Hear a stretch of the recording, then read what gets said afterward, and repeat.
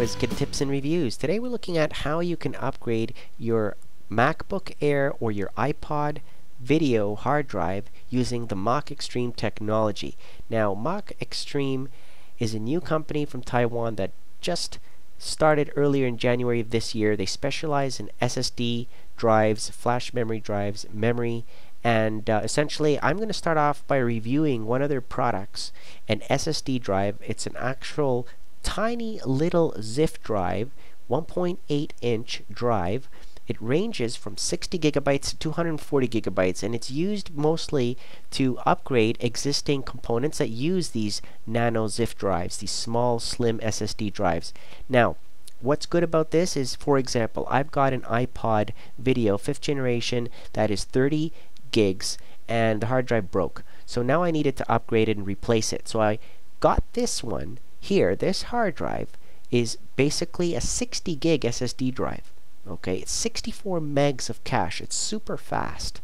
120 megs read and 65 megs write per second is more than enough for an iPod video. So imagine if you put this in your older MacBook Air that uses these same type of drives. And again, you can upgrade it from a 60 gig to a 240 gig drive depending on which SSD drive you want.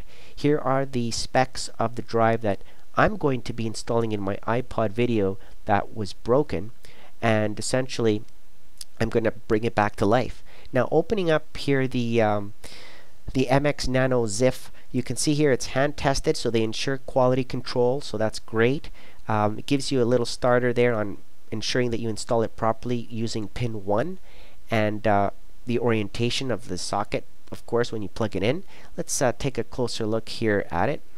Take it out of the box, and you can see that the drive is very small, right? Very slim, small, and it's meant for very specific MacBook Airs and the iPod video 5th generation that I mentioned. You can see the connection there. Okay, so if you were to open up your older iPod video today, you would probably find the same type of drive in size, and that's what I did. I had an old iPod video. I opened it very carefully using the sides, right, not to scratch and break it, and popped it open very gently without ripping out the connections there. Took out the existing drive, which was a Toshiba actually, and that Toshiba 30 gig drive that was in there no longer worked. And basically remembering how the connections are, which aren't too many, and replacing the foam padding. I took off the foam padding that was on there, looked at the connection, the way it was connected, and matched it up with the new SSD drive, which has the exact same connection. Okay, so it's not rocket science. You just have to be very careful, pay attention when you open it up, make sure that things are aligned, and it was very simple to replace. So I put the foam and the plastic that was on the other drive on the new one, on the MX technology, the Mach technology SSD drive here, the Nano ZiF, plugged it in properly right there, attached the case back on, turned it on, plugged it into my my Mac that I had, and made sure that it detected it, and that's basically what it did.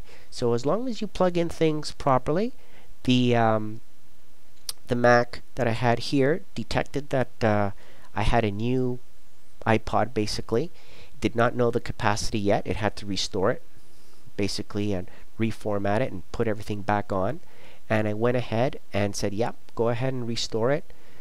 Installed the latest version of the software for the iPod video, went through all the screens, the prompts here, and let it do its thing, right? Let it restore and go through the motions of basically reinitializing the iPod video, putting everything back on from scratch. So these are the screens basically that I went through, so that you know more or less it took me about, I would say, about 15 minutes to do the whole process. So taking it apart and installing the hard drive was probably the most delicate part of the whole thing. After that, once you plug it in, following the screens, turning it on, that's a piece of cake. Just follow the prompts, and and that's it. And then you've got your brand new iPod video back to life with basically 60 gigs of space. So this is just absolutely awesome, brand new, ready to go, super fast, and I definitely recommend it. So I'd like to thank MX Technology for providing it, and I hope you enjoyed this video, and thank you for watching.